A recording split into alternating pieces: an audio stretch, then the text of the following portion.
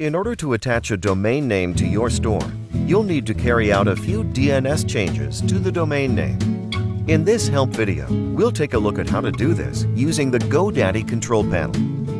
Visit www.godaddy.com, click the Sign In button, and enter your username and password to sign in. Once you have logged in, you will be shown a list of all the domain names in your account. Click on the DNS button next to the domain name you want to edit to continue. After launching the DNS Manager, you'll be shown a list of all the existing DNS records for your domain name. The first record shows an A-type record with an @ symbol in the name column. We need to update the value field by changing the numbers shown. These numbers are known as an IP address. Once you have found it, click the pencil icon to begin editing it. You can then update the value field to use the following values: 54.154.42.22.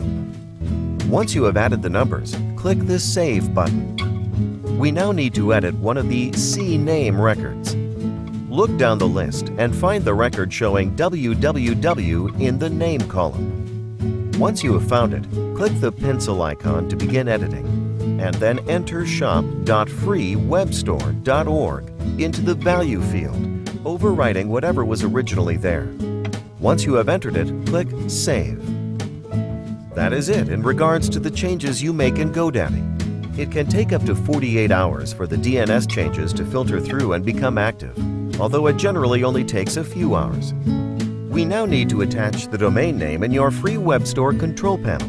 Log into your control panel and visit the Marketing Domain Name section. Then click the Add a Domain Name button. You can then enter your domain name in the box provided, then click Continue. You will be emailed once the domain name has been successfully attached to your store.